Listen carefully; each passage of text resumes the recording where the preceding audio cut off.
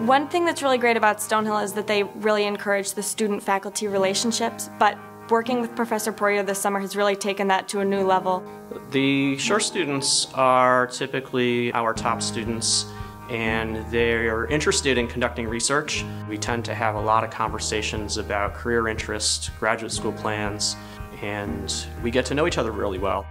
This summer we're doing facial recognition research. Specifically, we're looking at the own age and own race biases that occur when people are recognizing faces. My favorite part of the SURE program, I would have to say, would be at the beginning, seeing what other people have found and kind of asking questions about where that could go in the future. I've seen the students grow from just reading about the face recognition research to, at this point, collecting data and analyzing data from our own lab.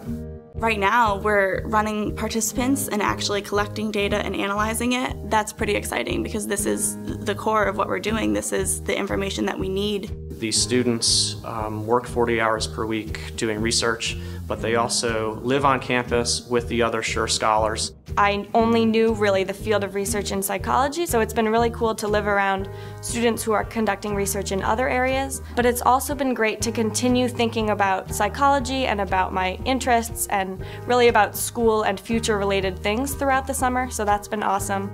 The SURE program is definitely going to make me a competitive applicant for graduate school, which is one of the reasons why I decided to participate.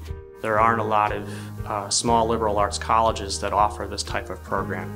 So when our students are applying to graduate school or applying for jobs, this is a nice experience to have on a student's resume. I definitely think I'll be able to say this is one of the best, if not the best things that I've done in my 4 years here at Stonehill. So I would definitely push people to do it if they thought about it.